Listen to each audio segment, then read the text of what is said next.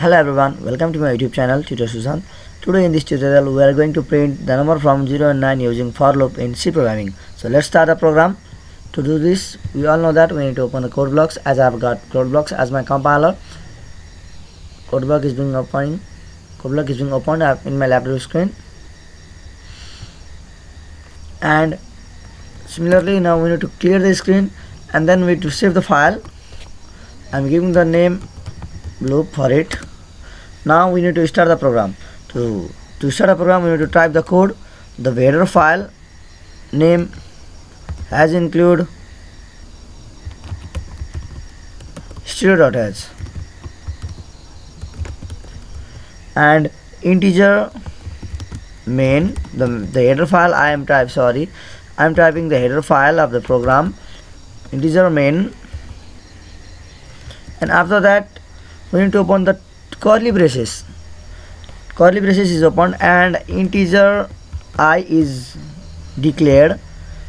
The value of integer I is not declared over there, but the integer I is declared and the value of I is not stored. And using for loop, as we are doing the program using the for loop statement, now I am using the for loop. If I equals to 0 semicolon, I is, if I am checking the condition, if I is smaller than 10, then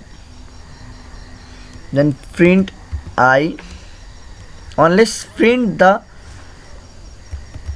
result as, unless if it is less than 10, print the result as the ascending order. Now print f, the main theme of program, print f modulus d, oh sorry, here I have missed the modulus d slash n to break the new line, comma, integer I which has been declared above.